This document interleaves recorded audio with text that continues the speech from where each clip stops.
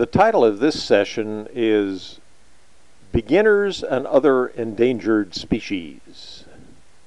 And the reason for that title is that I would like to see beginners become an endangered species in the seniors computer group. And this session is organized along those lines. I'm going to assume that a beginner might ask some of the following questions if he were presented with his computer on a rather bad day, like what's all that stuff on the screen? And even if he doesn't ask this question, he or she, I've learned that some beginners have this awful feeling in the back that says, "Are you sure I won't break it?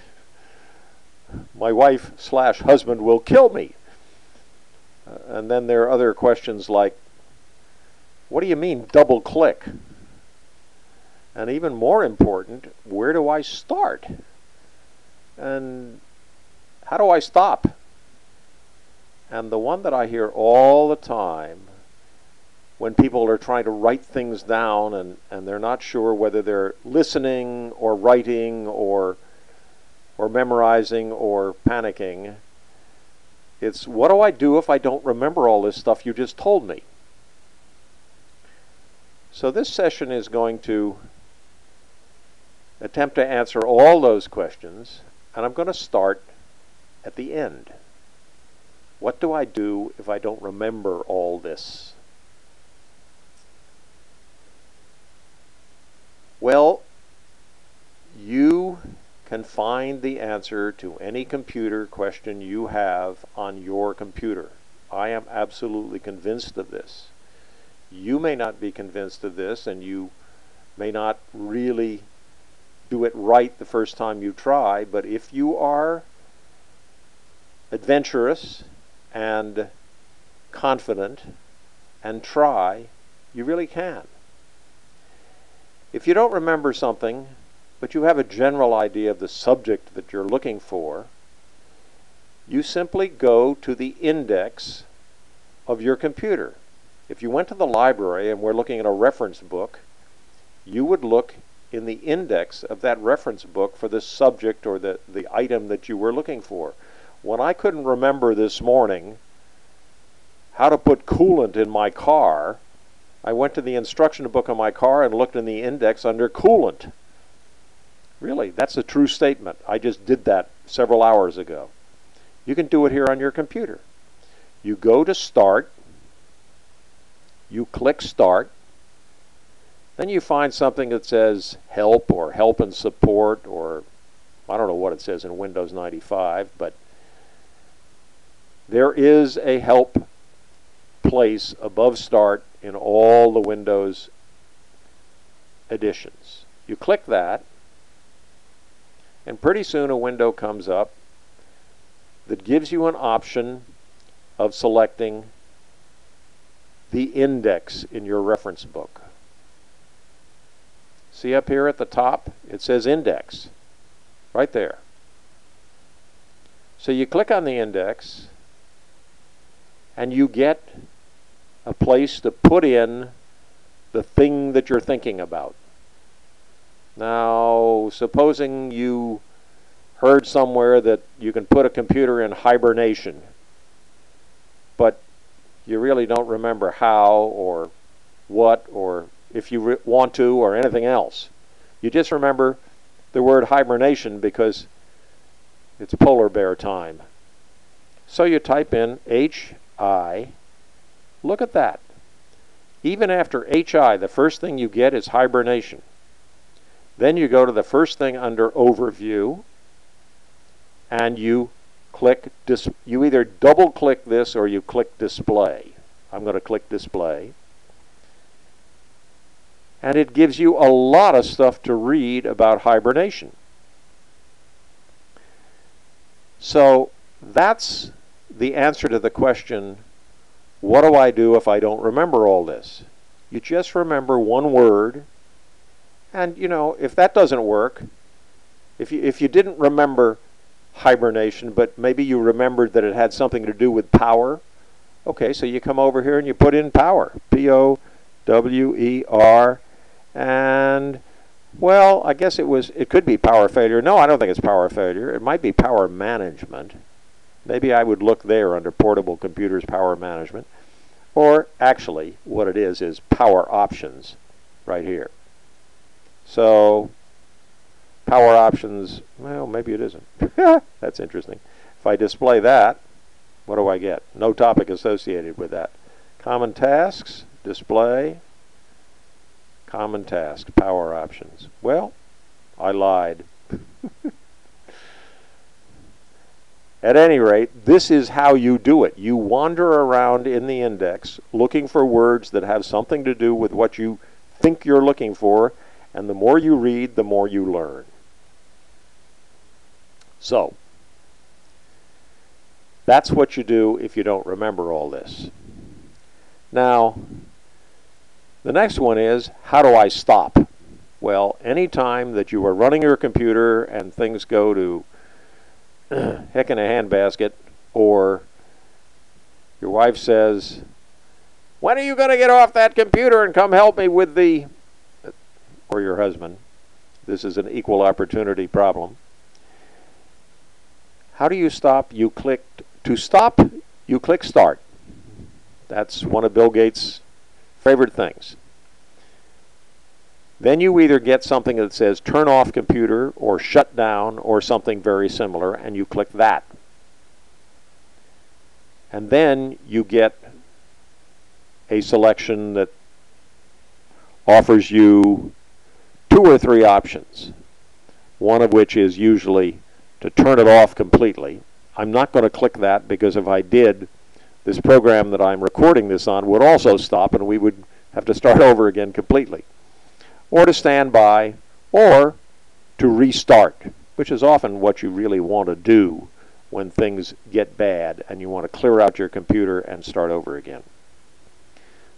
But if you just want to shut it down, that's where you click. And to get rid of that, you can click you can type, I'm now, you can't see this, but I'm typing the escape button, and that gets rid of that. Where do I start? Depends on what you want to do. If you want to do word processing, you go to Start, Programs, and then you go to your favorite word processing program if you have one in Microsoft Office, or if you just want something really simple, you go to Accessories, and you click WordPad, and you have a perfectly good word processing program that comes up with not all the bells and whistles of Microsoft Word or WordPerfect or Lotus Word Pro, but you have a perfectly good word processing program. If you want your email program, you go to Start, Programs, and then you go to your Internet Service Provider program. Mine is America Online. And there it is up there. And there is my current program, America Online 9.0. Whenever you go to Start and then Programs, and you come up to the place that you're looking for and you see one of these arrows to the right, it means that there is something else that's going to come up. Like in America Online, it gives me a choice of a whole bunch of stuff about America Online. I happen to have 2 America Online programs on this computer. Here's America Online 8.0 and here's America Online 9.0. I can open either one of them. Now, if you're going to go on the internet, you would probably go to Start, Programs, and Internet Explorer. You notice that this one here does not have an arrow next to it. So if I click on that, the program Microsoft Internet Explorer will open. There it is. I'm going to shut that down and go on to the next question. Oh, before I do, you should learn what programs you have on your computer. You should start each one. You should, after you get it running, click Help and read the table of contents. You will learn a lot about your computer. The next question that I have heard asked, and others, many like it, is, what do you mean double click? That's a basic question about how to use your mouse. Well, for a lot of basic questions, beginners should go to the various tutorials that are in their operating systems. For Windows 98, you go to Start, Help, Index, then you type in Welcome, etc., etc. It's written down here. For XP, there are a couple of tutorials, and they can be found a couple of different ways. You can go to Start and Help, and when the help screen comes up, which takes a while, you can go to What's New in Windows XP, and it will run a tutorial. But it's not terribly basic. It really is what's new in Windows XP. If you want to go to one of the more basic tutorials in XP, you go back to Start, up to Programs, up to Accessories, then over to Microsoft Interactive Trading, and you click there, and you get the following.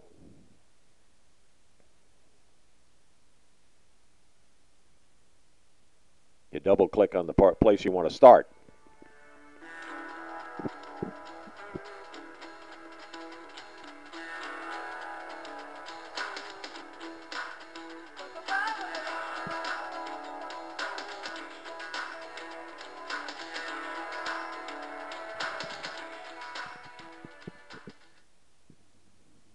In the next 60 seconds, you'll learn how to get the most out of this Microsoft Interactive course. To start, double-click a unit and lesson title in the table of contents. Then double-click a topic to play. Use these buttons on the dashboard to stop, pause, or play. Use these buttons and we're going to stop within a topic and to move between topics. right there. This is a very long course, and it has all sorts of stuff in it. And you can wander around in the menu, copying and moving files, creating shortcuts, all sorts of things that are basic to Windows. And once again, that is found by going to Start and Programs and Accessories and Microsoft Interactive Training and clicking there, and it will start. Whatever Windows operating system program you have, you would be well advised to find directions to the tutorials in it. And a great guy to help you do that, he just helped me. I called him about 10 minutes ago because I had forgotten where to find the tutorial in XP. That's Paul Ilardi. He has put out lots of these find the tutorial in your operating system documents. The last one I have goes here to Windows 98, but I think he has a new one, or at least is working on it.